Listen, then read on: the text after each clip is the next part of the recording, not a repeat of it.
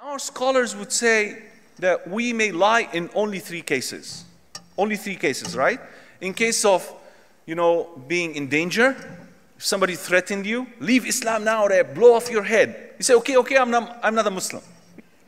And it happens. It happens during the time of the Prophet ﷺ. A companion was tortured until he uttered some word of kufr, some words of disbelief. And he went to the Prophet ﷺ and he told him what happened. And the Prophet ﷺ told him, if they did the same, if they come back and did the same, you say the same thing.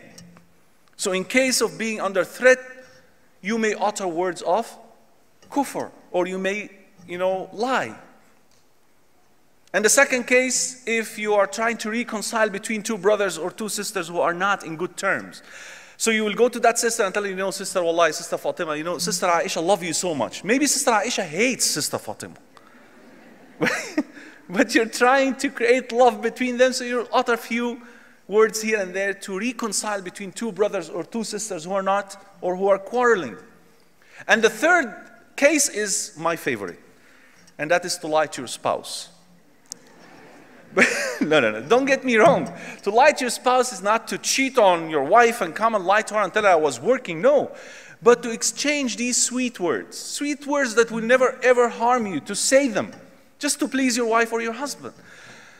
Like in the case of two people who are engaged, for example, and we know that engagement period is so sweet, so nice. So the husband or the fiancé will go and visit his in-laws.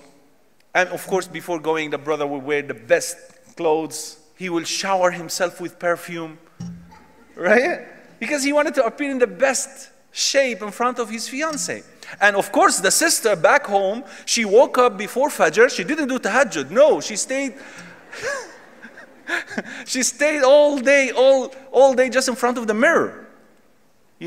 Fixing her face, putting a lot of makeup, a lot of mascara and rouge à joues and all that stuff that you guys use. Why? Because you wanted to appear in front of your fiancé in the best condition.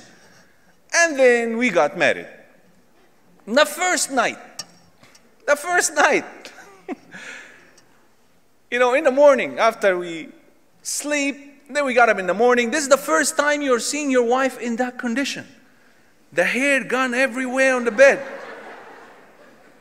Sometimes it goes inside your nose.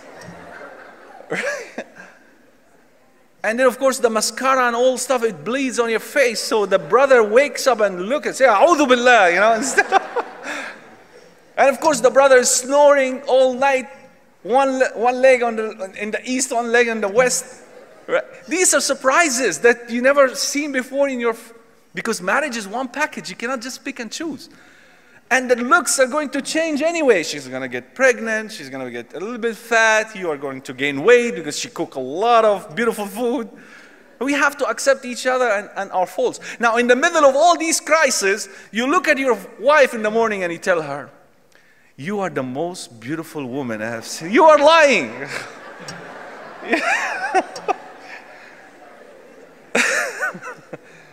You are lying. But but don't exaggerate. Otherwise, she will tell you you're a big liar.